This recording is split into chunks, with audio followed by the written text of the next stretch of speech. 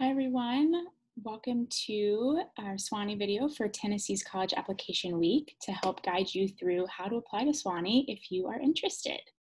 And I'll mention this is going to be a short video, so I won't get to give you the biggest overview of Sewanee, but I am hopeful that if you are thinking about applying, then you've done some of that research or discernment already. But lots of resources on our website and happy to connect with you through the process as well. And again, I'm Taylor Baird and I work in the Office of Admission at Sewanee. And we will just dive right into this to help you navigate how to apply. So thinking about that, just wanted to give you a little bit of context with our 2020 entering class profile. So the students who came to Sewanee in the fall of 2020, a little bit of numbers and detail here of the makeup of that class, and for you to be able to see our range of SAT and ACT scores as well as our average GPA. I wanted to mention that these are not cutoffs or minimums. Again, that middle 50% range in our average GPA. We are test optional, so that means you have the choice to submit ACT, SAT, or no scores at all. And there is no negative impact for admission review or in scholarshiping if you choose to be test optional. So definitely want to clarify that. And we look at the weighted GPA, and we look at that in the context of your high school. Right, so looking at the classes you've been able to take, how have you done, and we don't recalculate. So we do not have a specific formula or recalculation. So what you see on your particular high school transcript, face value, is what we will bring in and evaluate. So again, more to unpack there. If you have particular questions one-on-one for your transcript or your high school, please reach out to me or to our office, admiss@sewanee.edu. I'm going to toggle over to our website in a moment, and so you'll also be able to see there how to get in touch with us. All right. So what does it take to get in? What are we looking for, and how do you navigate that? So the big takeaway here is that we are a Common Application school. So if you're not familiar with the Common App, about 900 colleges and universities, across U.S. and abroad utilize this platform. It's online. It works on, a device, as far as a mobile device or a computer. So if you access a Wi-Fi, you'll be able to do that and submit the Common App. That's the only way to apply to Sewanee. So that's the one platform. So we don't have a specific school application. That's the platform we use. We try to make it pretty streamlined. So we look for the one personal essay and 2 letters of recommendation included with the Common App. But outside of that, there's no additional supplemental essays or information that you're going to need to submit. On top of that, we don't have an application fee, so it is free to submit your Common Application to Sewanee.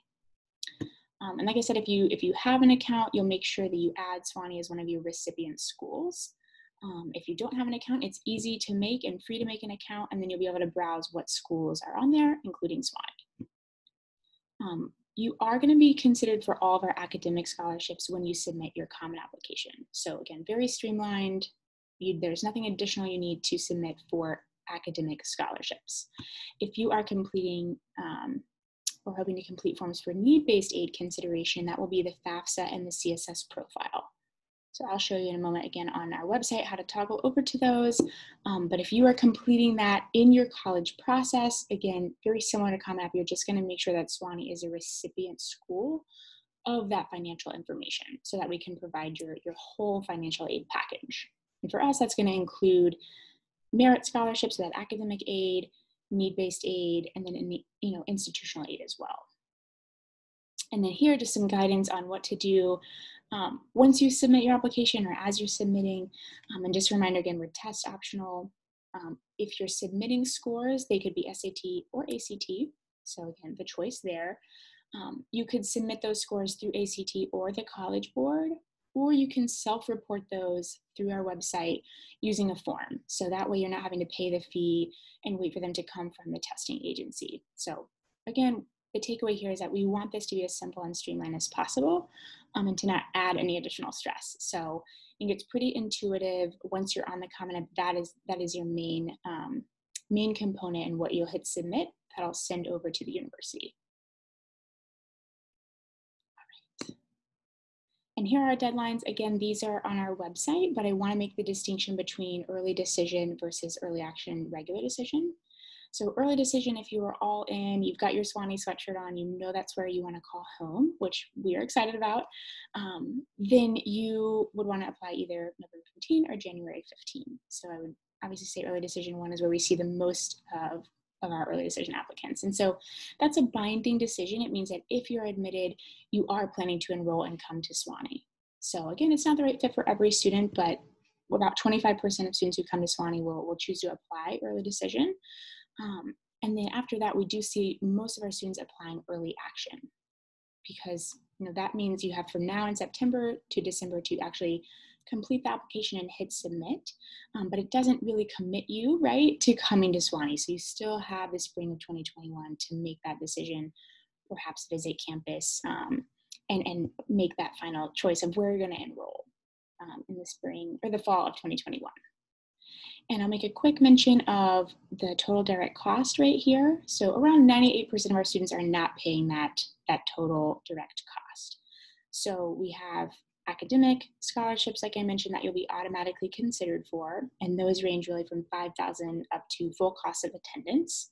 And then we are committed to meeting 100% of demonstrated financial aid for students who apply and qualify for need-based aid.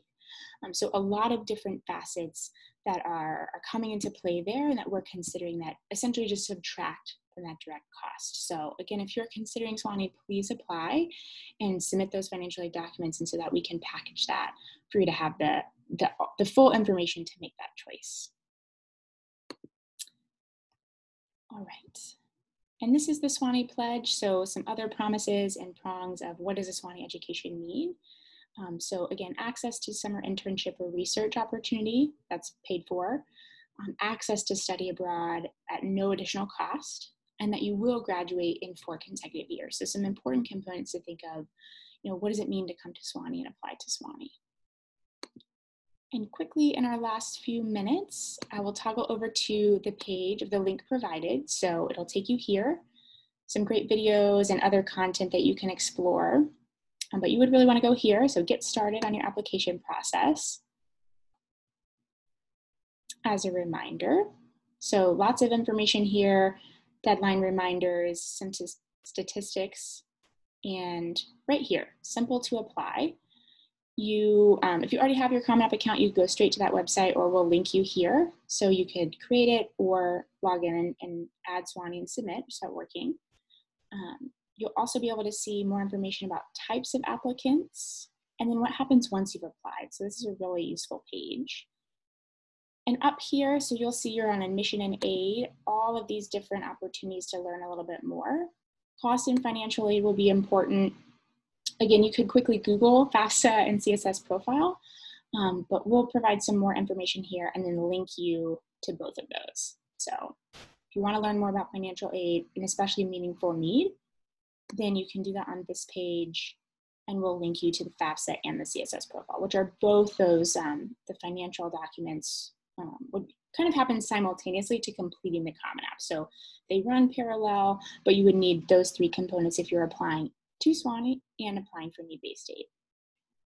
So that is kind of the very short version that we wanted to provide you to help you navigate our website and the Common App. Super excited that you're considering applying to Sewanee. Please reach out to us should you have any more questions. Again, I'm Taylor Baird in the Office of Admission. My email is taylor.baird@sewanee.edu. And you can find us all on the website I just showed you, or a general admission email is admiss@sewanee.edu. Thanks so much, and want to encourage you all through this process, and can't wait to hopefully see some of you on our campus next fall.